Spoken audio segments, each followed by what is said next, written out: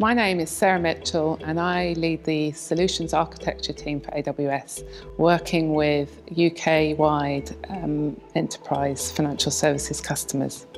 So if you're getting started with security on AWS, there are three things I would think about. Firstly, the AWS platform offers you the same tools and techniques that you would have in your own data center, and you can implement those to fit whatever security requirements you have. Secondly, it's really important to remember that you've got a shared responsibility model on the AWS platform.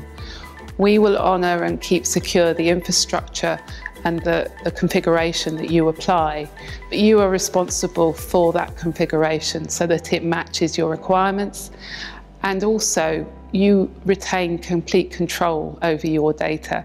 So it's up to you how you implement and secure that data, and we have no visibility on that.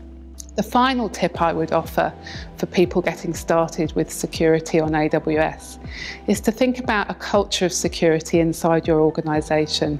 What does it mean to each and every person involved in an IT project to think about security all the way through that project and apply that knowledge to the work that they're doing? And so at the end of the day, everybody can take responsibility for security on the platform. As an industry leader, AWS can help you with your security and compliance when running workloads on the platform. We provide a number of services that help in this regard.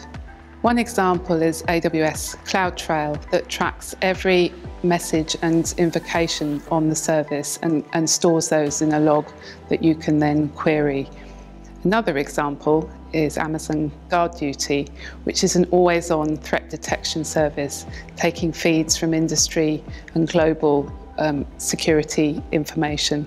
The Artifact service gives you self-service access to all of our audit reports, whether that's SOC reports, PCI reports, and you're then able to download those audit reports to use as part of your audit position.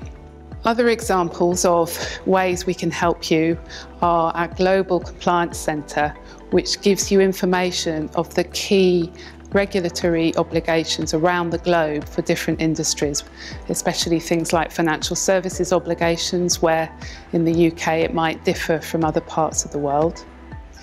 And we keep regularly updated white papers on how to apply AWS services to various security standards so that you can see how to implement a secure platform on AWS. AWS builds in multiple regions around the world, and within each region we'll have multiple data centers supporting your workloads. Not only that, but we also build sufficient extra capacity both in the hardware and the data centers, but also in the network bandwidth that we operate our infrastructure on. Finally, the Service Health Dashboard allows you to see the status of every service across every region that you've deployed workloads to. And this transparency gives you peace of mind to operate on AWS.